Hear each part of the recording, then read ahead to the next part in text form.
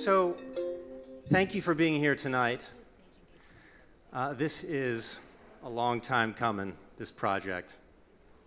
And for those of you who don't know, I'm John Mack. I am the artist of A Species Between Worlds, Our Nature, Our Screens. Thank you.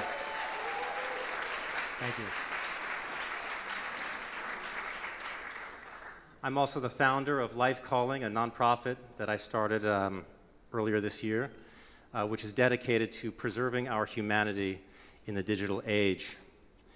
And this is going to sound kind of weird, but you all right now, from where I'm standing, you're sort of sitting on a runway. And 6 years ago, I started this project. I had an idea. And I knew it so clearly. It was so crystal clear what I wanted to do, and I was so excited about it.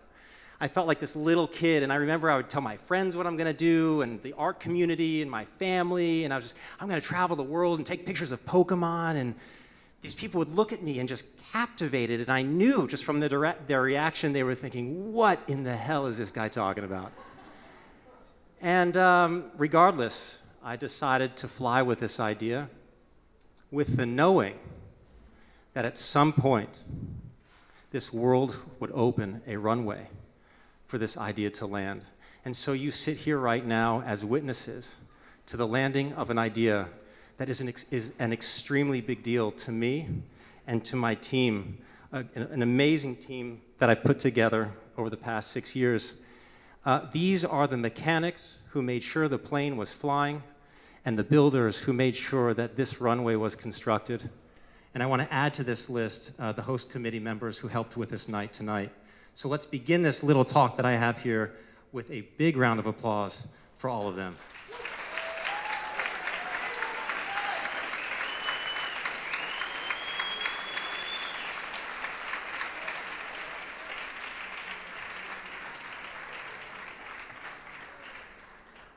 So, in order for a runway to be built, you first need the land that it's going to be built on.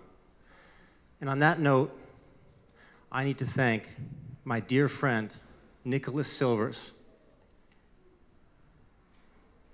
who has always believed in me. And I'd like to thank his company, Tavros Capital Partners, for providing the real estate for this runway. I'd also like to thank Bloomberg Philanthropies,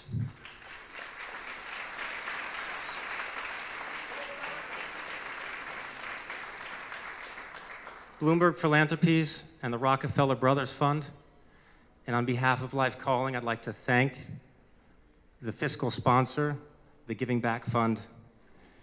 So we've been open here for about a week now, and I've given a few private tours, and the question inevitably pops up. It's, John, how did all this happen?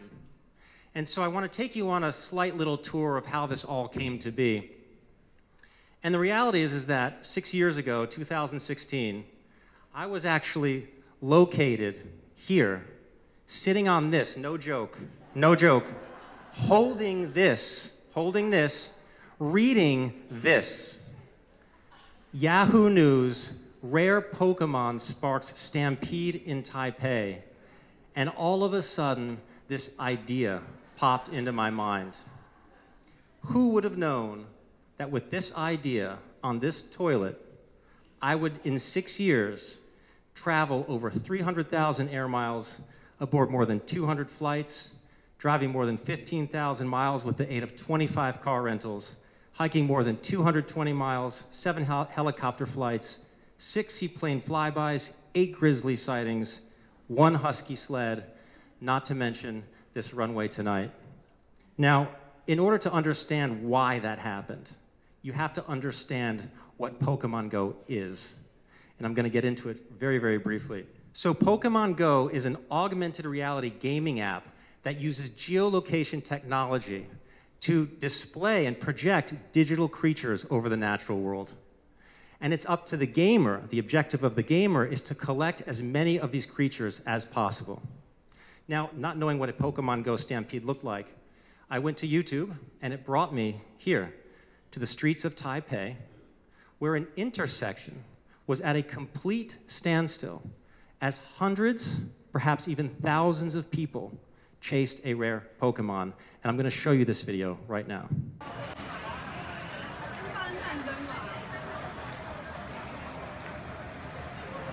Now, people said to me, John, no one's going to care about this because Pokemon Go is just a fad. But it's not Pokemon Go that interested me. What interested me here was human behavior. What interested me was intelligent life putting their immediate reality on hold to chase a figment of their mobile device's imagination. What interested me here was intelligent life chasing nothing. Now, history has shown time and again that this is no fad, that when the human is thrown the precise, tailored bait, we run to it as if our lives depended on it. And I'm going to show you another stampede of a different kind. Michael Jackson fan hysteria. Now here, the bait is not of the digital device, but of the psychological device, a virtual value in fame. Here's another stampede, the Nazi March. Again, this bait is not from the digital device, but from the psyche device, a virtual belief in a scapegoat. So when we look here at those two constructs, we're seeing that augmented reality runs analogous to projections of the psyche. So the digital device runs analogous to the psyche device. So when we look at this screen here, that Pokemon, given everything I've just said, that Pokemon is nothing more than a belief, the worship of a thought. Here's another screen of what Pokemon Go does, and this is actually what you see here in the exhibition. Pokemon Go makes virtual recreations of your immediate environment. So on the left there, you see the natural ocean, and on the phone, you see the fake ocean. Here's a better image that you could, this is me in Guatemala. So I'm tethered to that avatar.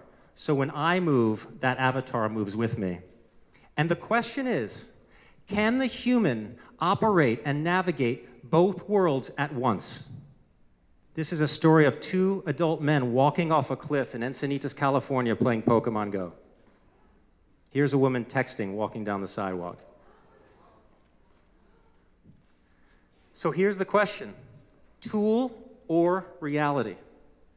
When we pick up these devices, are they our tools, or have we given it the power of reality? Now, when those two men walked off that cliff in California, their psyche device merged with the image of the digital device, and they projected that landscape over their immediate environment. This is what their landscape looked like when they walked off that cliff. Consciousness merged with the algorithm. This is not augmented reality. This is replaced reality. And the human right now is really at a metaphysical crossroads in the same way that scientists today are saying that our outer environment is reaching a tipping point with global warming and climate change, where once crossed this threshold, we won't be able to return back to how nature was. The same is true for our inner environment.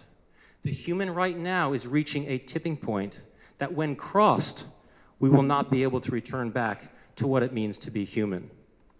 And the fact is, the essence of what's going on here is, when we consume these constructs, we are turning our backs to nature. Turning our backs to nature. Turning our backs to nature. And so I decided to face nature and travel around the world, and I went to over 50 US national parks. I'm based in Sevilla, Spain, so there was a lot of extra traveling just to get to the United States. 50 US national parks in the 7 wonders of the natural world. And when I'm there, what I do is I take 2 photographs. I'll go to a nice spot. So here's me in the field. I will take a picture with my normal camera and photograph the natural landscape. And then I will load up Pokemon Go, and I will take a screenshot of that landscape. And I remove the avatar and all that other stuff. And what I do is I hang that virtual image on the wall.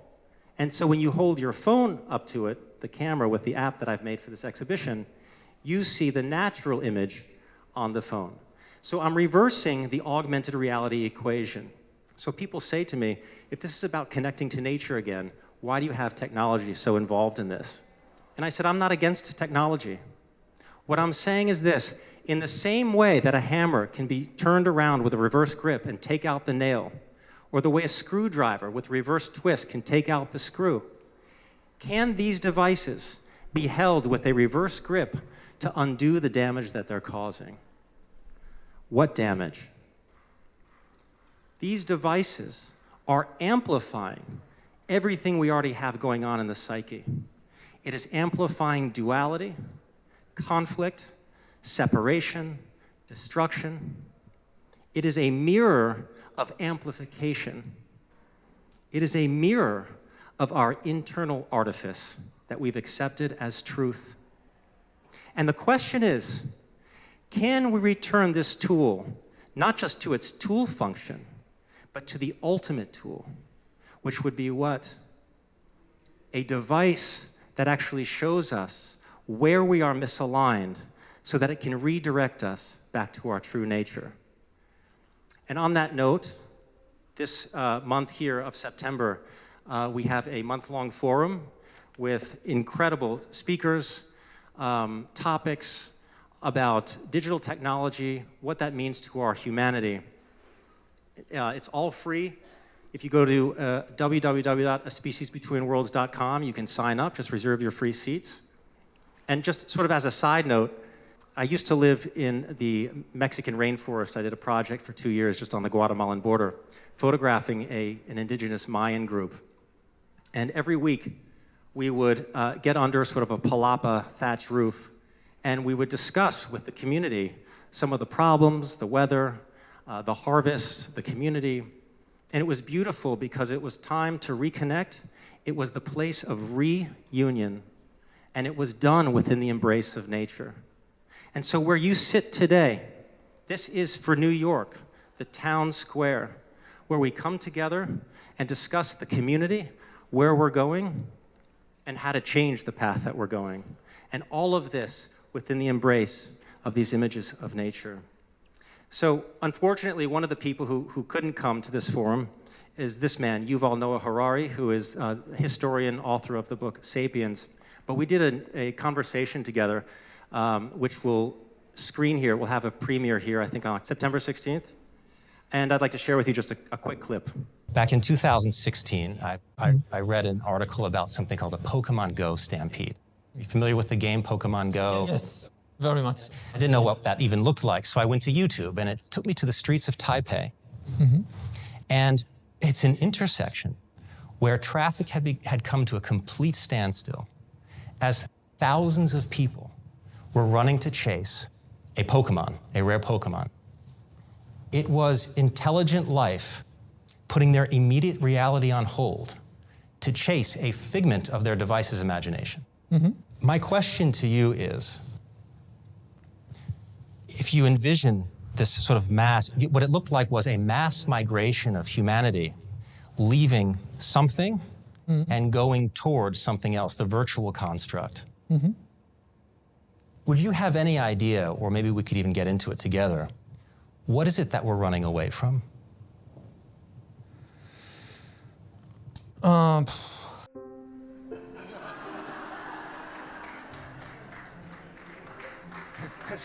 September 16th, we'll do the premiere here, and I'll be sticking around for question and answers after that.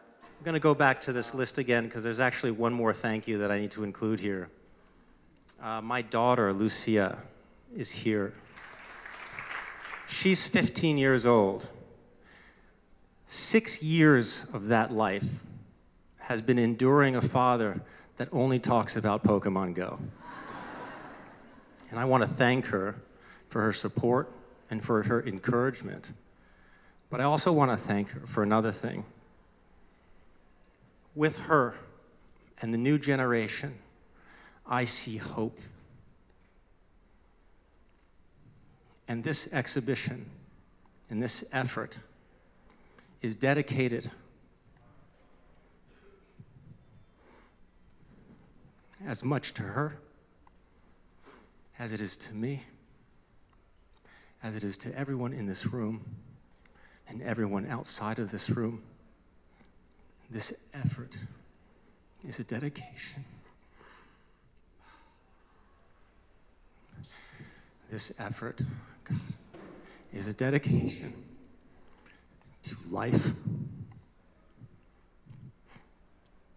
to love, to our humanity. And in closing here, if there's one thing that you take away from this talk, this exhibition, and this month, it is this. The next time you are somewhere in the world, sitting here, holding this, just play Wordle. Don't make it complicated. In all seriousness, if there's one thing to take from all of this, it is this, and you can spread it. If I didn't know 100% that we could make this right, none of this would exist right now. So spread the word. Thank you.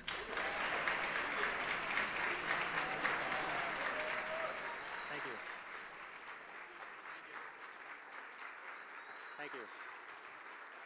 Thank you.